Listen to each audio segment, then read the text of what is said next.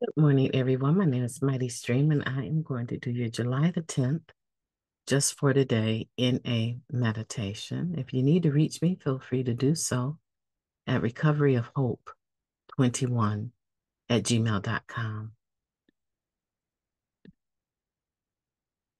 A positive attitude.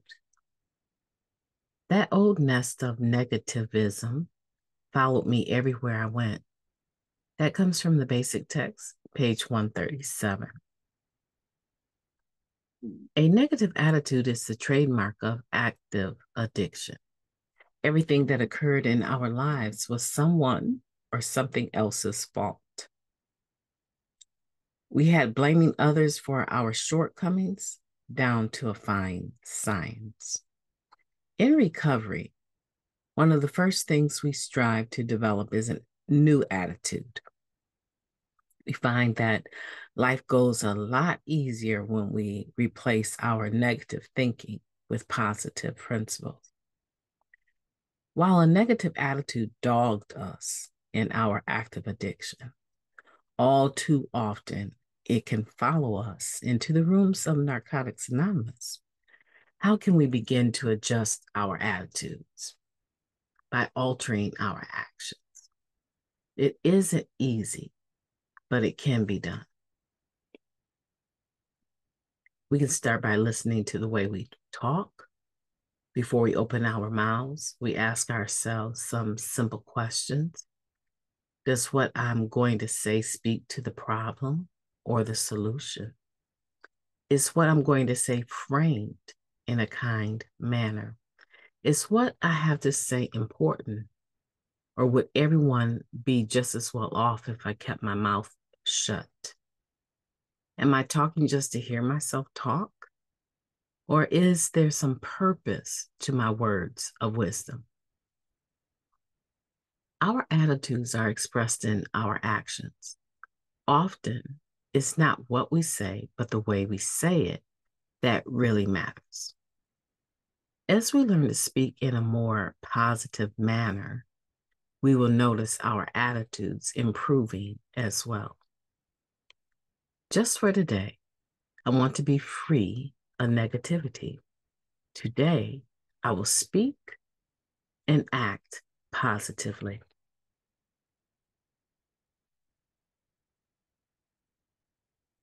Let's take a moment of silence, followed by the wee version of Serenity Prayer. Moment of silence now, please.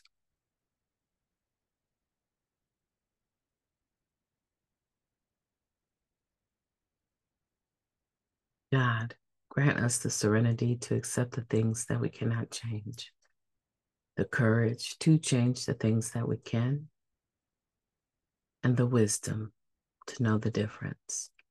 Just for today, please and thank you. What a powerful meditation, a positive attitude. And I really like the questions that it's asking us, because being negative probably was such a natural instinct. We had a lot to be negative about and very little to be positive about.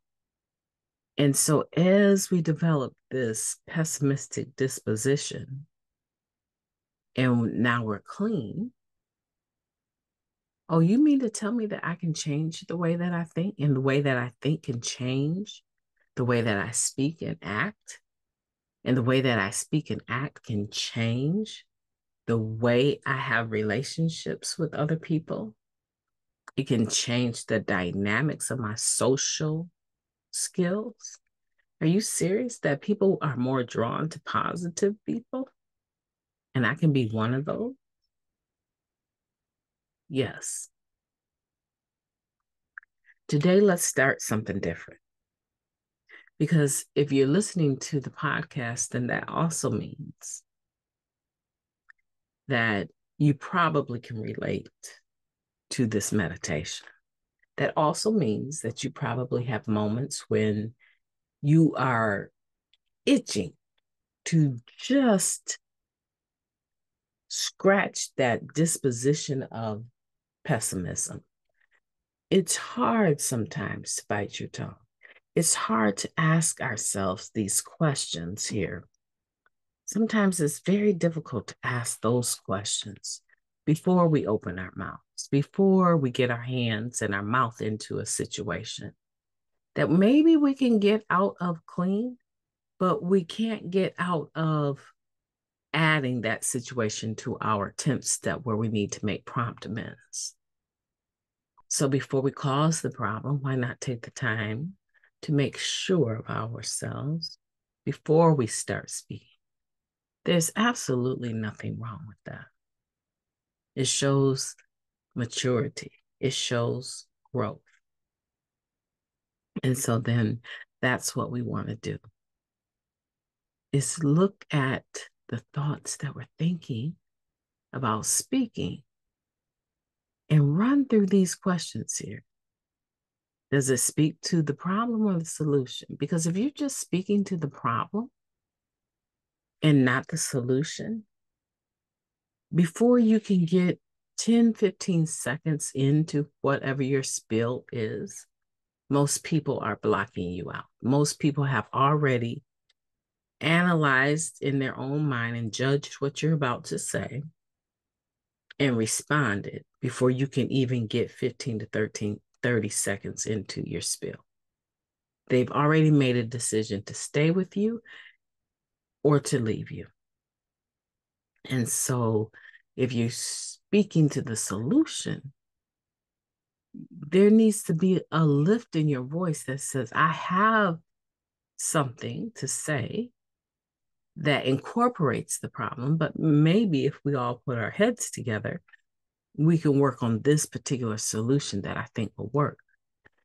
Just in that short frame of time that it took me to say that, many of you were like, oh, is that what I should have said? Okay. So I was just speaking to the problem, but not the solution. Absolutely. Are the words that are about to come out of your mouth framed in a kind manner? Or is this something, a point that you need to make? You're going to make a point, and you know that you are not okay with whatever this situation is. And you're angry, you're frustrated, and it shows in your voice. You're very hot, very heated in what you're saying. Maybe you still need some time to cool down. Does it have to be shared right at this very moment? Is it important? Or am I going to just make matters worse?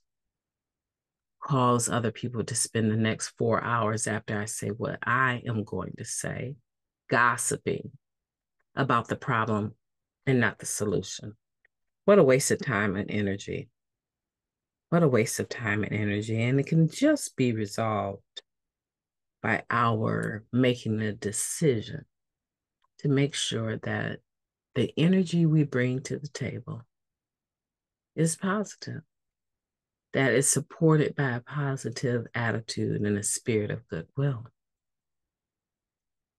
Today, I want for you to be free of negativity. And I know it's not going to be easy. Things happen. And it's easier to feed into that. But let's be more conscientious today and make a decision that when negativity comes, we will ask ourselves these questions before we respond. And instead of feeding into the negativity, that we will speak and act positively. Why is that important? Speaking and acting positively. Because you can speak positively and then turn around and act a different way. And it's your actions that really show where you're at with a situation. It's your actions that people are looking at. They can hear the words coming from our mouths, but how are we acting? So we want for these two things, our words and our actions right here, we want them to be positive and to at least measure up. My name is Mighty Stream. I've enjoyed talking to you today. I hope that you will have a beautiful day on purpose. I intend to talk to you soon.